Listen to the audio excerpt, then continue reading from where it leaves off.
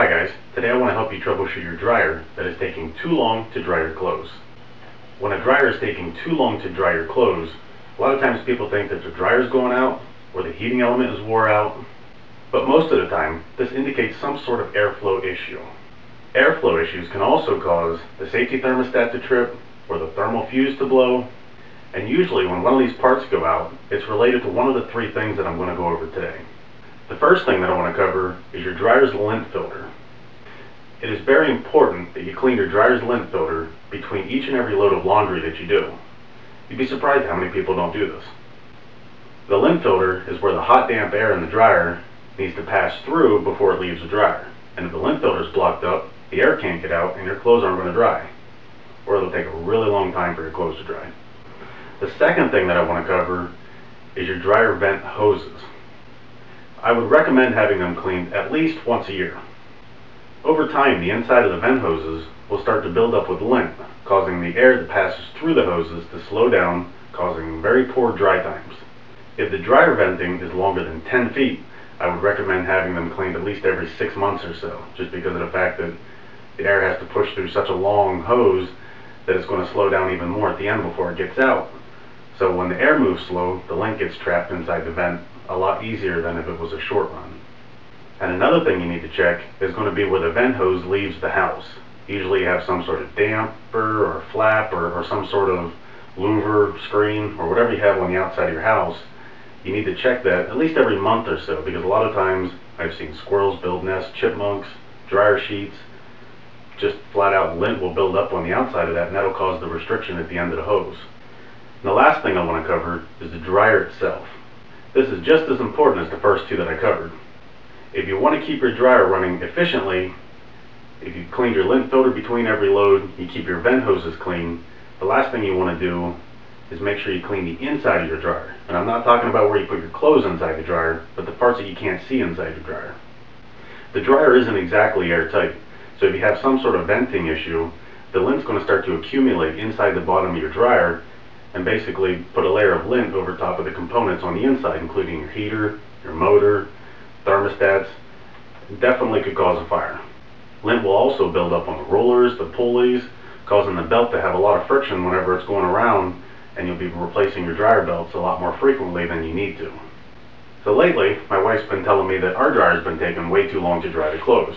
So I'm going to take this opportunity to show you how to clean the inside of a Kenmore dryer and show you what, I have no idea what's inside my dryer right now.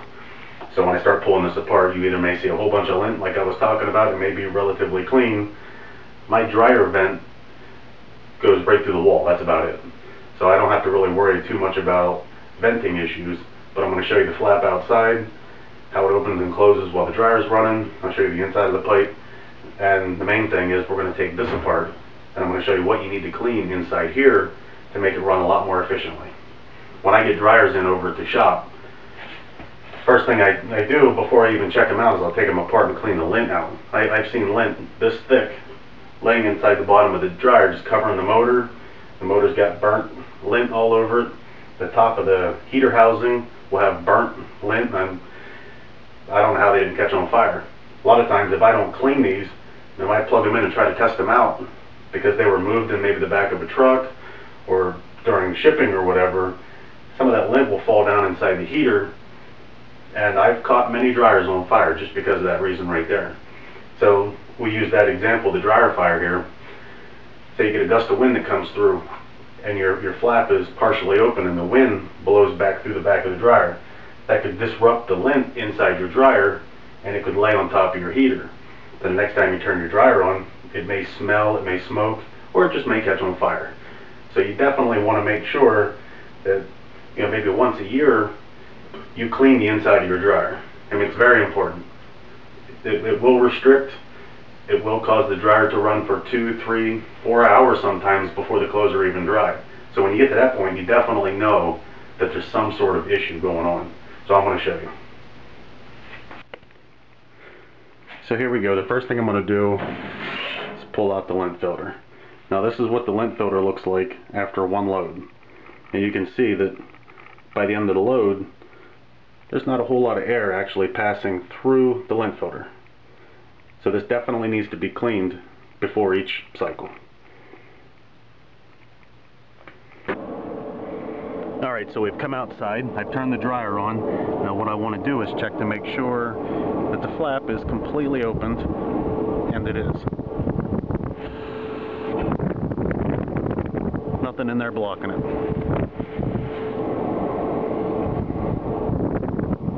And there's no animal nests. So that's good.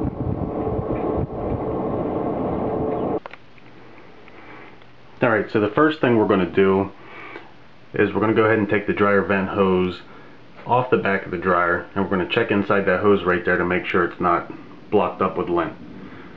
So I'm going to pause this for a minute, and I'm going to go ahead and take that off, and I'm going to show you what we find inside.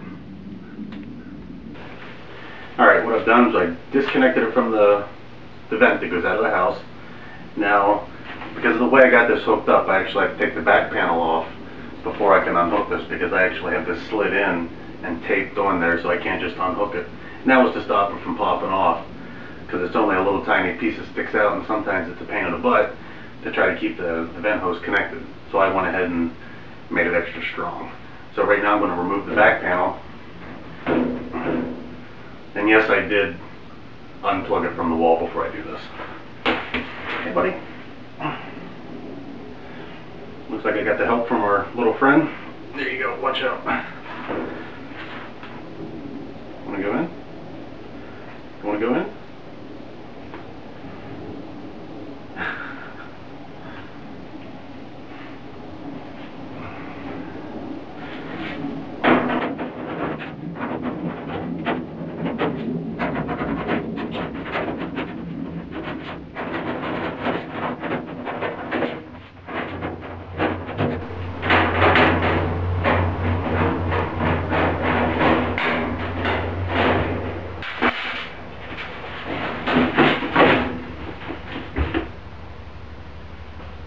Alright, it's not taped.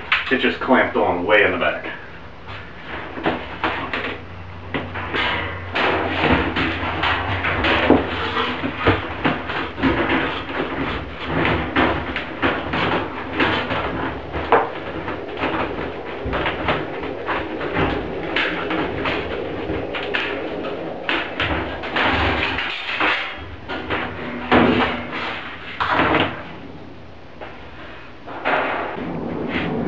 So now we're going to go ahead and take this vent off.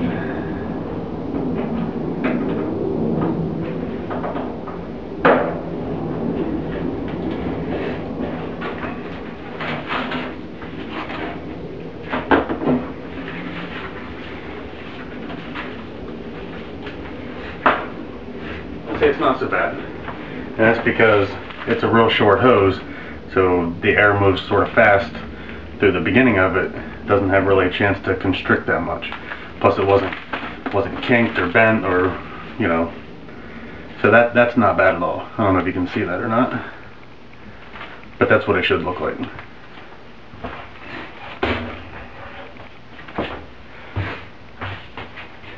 And yes, when I slid this out, I had to sweep the floor because there was a ton of shit on the floor here. Socks, hairpins, pennies, coins, hair. I think I even found some mouse poop in here.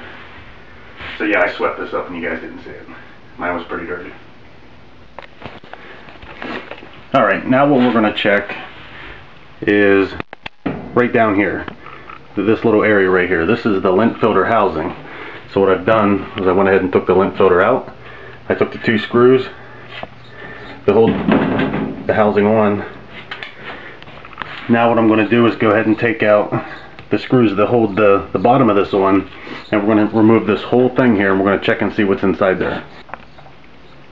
Alright, so I got the screws out, so now what we're going to do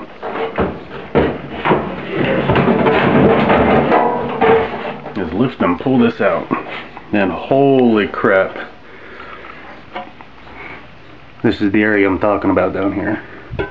Which this one actually isn't so bad. Looks like, what do we got, sunflower seeds? Probably in my son's pocket. Some hairpins. And all kinds of stuff. Wow. It's a little embarrassing. And then right there's your blower wheel.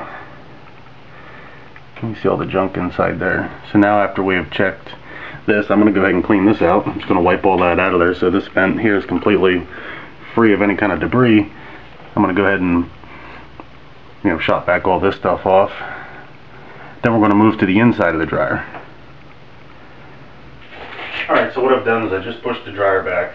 Now I've left the 2 screws out of the lint filter because I want to lift up the lid. I'm going to take the front panel off, and we're going to look inside and see what's under and around my motor and stuff like that. Now I'm going to take the drum out, but you don't have to take the drum out to shop back inside there, but I'm going to do that so you can see inside. So I'm going to go ahead and just... Now there's 2 little clips under the front. You can either stick a putty knife in there and push in the tab to lift up. What I normally do is just pull the front panel forward, and then they come off the clips. Now the dryer is still unplugged. Alright, now once you get the lid up, facing towards the front, there's going to be 2 more screws and a plug for your lid switch or your door switch. And yes, they're always a pain in the butt.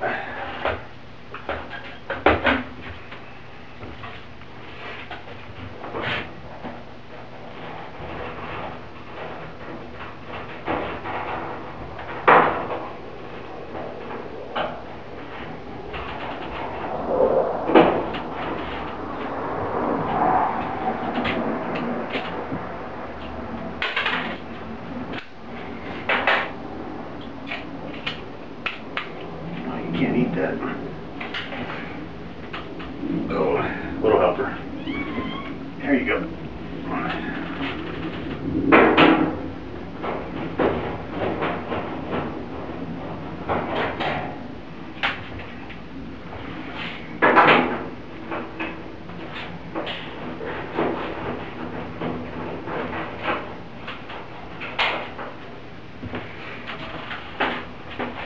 Alright, now there's 2 little hooks. Front panel sits down over top of the hook, so you lift, pull away.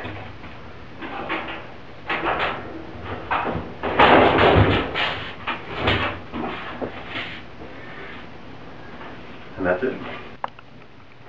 Alright, so here's the inside of my dryer. Get that out of the way. And it's actually not so bad. I have seen dryers after a few years that were so thick of lint in the bottom here that you couldn't see the white paint, anything on the motor, just solid, and the rollers, they still spin pretty freely. I've seen these where you have to use your hand to actually turn them because so much lint gets built up around this shaft here, down inside here, covers the motor, and if the motor's covered with lint, it's going to overheat and definitely shorten the life of the motor. Same thing with your idler pulley. This should spin pretty freely. If this here was stiff or hard to move, then you would definitely be breaking belts all the time. So if you're breaking belts all the time, check this out, make sure it's clean. I usually blow them with an air gun and oil them up. Alright, that's it. So there you have it. Now I'm going to go ahead and shop back this out and put it back together, and it's going to run a lot better when I'm done. Thanks for watching.